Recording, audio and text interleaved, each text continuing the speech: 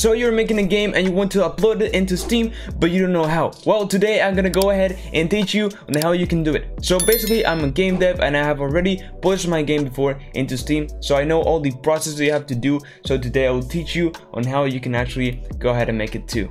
So let's get started. Alright, so the first thing that we will need is to actually create a Steam account. Yeah, you actually need one. So yeah, so basically you sign in or sign up if you don't have a Steam account, which if you don't have a Steam account, you're weird. But anyway, sign up, sign in, whatever you need to do. Okay, you need the Steam account, great. Alright, so the next thing that we need is to sign up on Steamworks. So basically you probably will be wondering, well, what is Steamworks? Well, Steamworks is the developer backend of Valve, to basically is where all the developers will manage their game to be able to upload it into Steam. Okay, so you will need to sign up as a company. Okay, so you know, if you're actually like a team, you will need to have like an actual company, which I know a lot of people don't have, so it's a bit trickier than you think. But if you are actually one person, you can actually sign up as just one person, so it's easier for you. Okay, so yeah, then you will have to go ahead and create an app, which there's just a button in the Steamworks dashboard once you go ahead and just sign up or whatever with your company, and you will actually need to pay $100. Yes, you have to pay money to be able to publish your game to Steam, and this is just a safety filter, so you know, not everyone can just upload the game to Steam that they really didn't, you know, care or whatever. It just have filtered to avoid having a lot of abominations in the Steam page. But yeah, it's what you have to do, guys. Okay, but actually when you reach a certain amount of sales, they actually return you the $100. So pretty good deal, Valve. Anyway, once you create your game, you have to, you know, upload all your icons, screenshots, fill in the description, etc.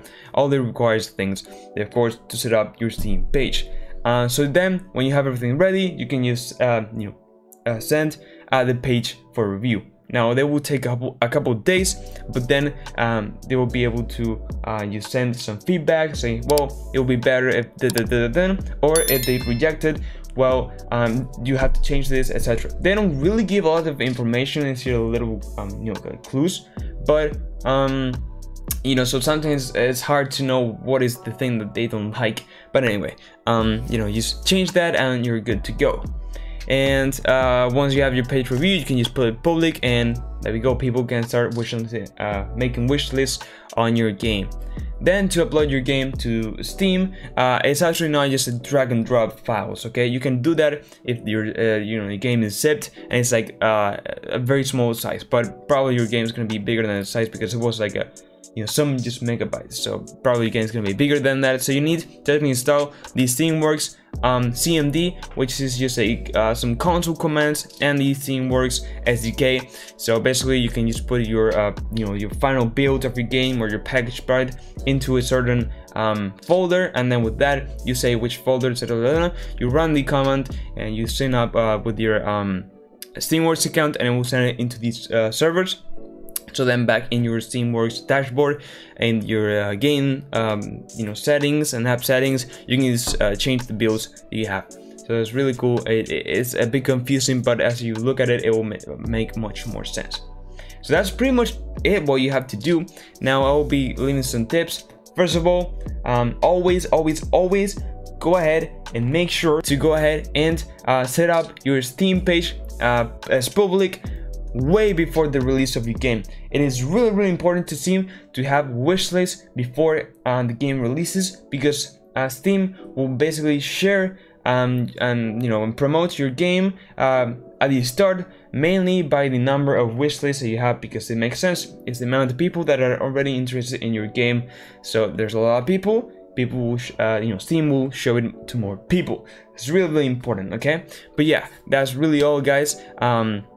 One more thing is that you know, the Steam support is actually incredible. Valve will always go ahead and you know, respond to all you know, the questions that you have. So they're really quick, and they will solve a lot of things. One time I wanted to have my game into a Steam sale, but I think it was like too late into the Steam summer sale, something like that. And basically I just asked them, and they said yeah, it's okay, and they set me up for the Steam sale a bit late. I was a bit late, so I couldn't do it like manually, so with their help I could basically do it. So really cool. I appreciate all the guys involved. Also, please check out my game, which is on Steam, Bromelight, a survival game. I really recommend it, so go ahead and check it out. So that was it, guys. If you found this video helpful and really enjoyed it, please like and subscribe. I would really appreciate it. Okay, also check out my Unreal Engine and game dev tutorials on my channel. I have a lot of them which are very helpful for you. And with all that said, bye bye.